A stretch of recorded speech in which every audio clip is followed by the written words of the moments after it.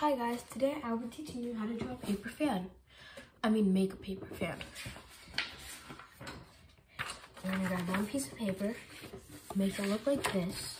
You're gonna fold half of it, like really, and you're gonna turn it around. And we're gonna keep on doing this step.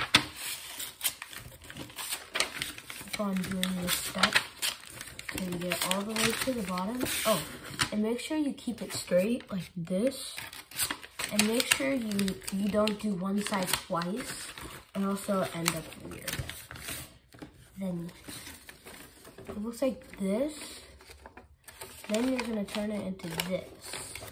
And then you're gonna fold this part. If you want, you can tape it. I will do that later. And then you got a paper fan, voila.